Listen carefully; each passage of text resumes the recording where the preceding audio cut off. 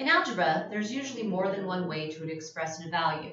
We're going to be looking at two different ways. One is a factored form and one is a distributed form.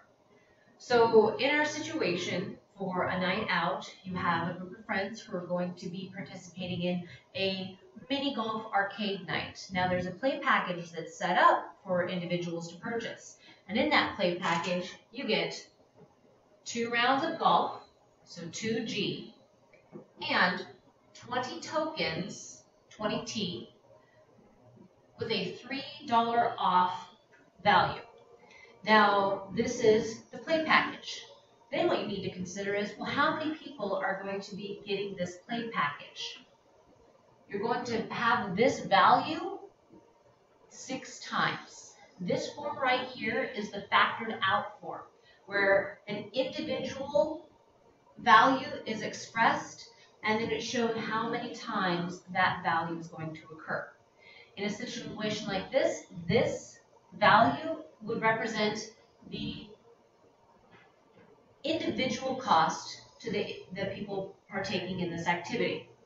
Now, if you happen to be a person who's then paying for all of your friends to go out, you're not necessarily worried about the individual cost. You want to know the total cost and what you get for that.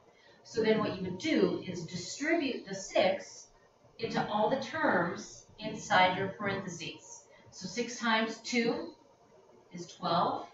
So you get 12 rounds of golf. 6 times 20, 120 tokens. And 6 times -3 is $18 off. So as the person paying for the whole group, this would be the expression you'd be interested in. Set 1 represents individual cost. Option 2 represents group cost. This is the factored form. This is the distributed form. I can't take this expression any further until I'm given values for my variable or given an end value, what the total cost would be, and then maybe I can work some stuff out. But in this unit, it's not asking us to solve the expression. So this is question number 1. Question number 2 had a group of soccer team kids going out to the movies. So each kid that went bought a ticket and 2 popcorns. Again, this is what is being purchased. And then how many times did that occur?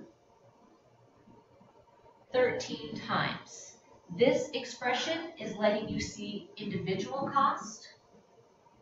Then if we go and distribute that, 13 times T, 13T, and 13 times 2 for 36P, this expression gives you the group cost. In both of these situations, the same value is being represented. It's just being represented in various ways. So this is what the activity is asking you to do. Represent one value 2 different ways, and then identify what the purpose of that expression is, or when I would use that expression, what that's letting me know.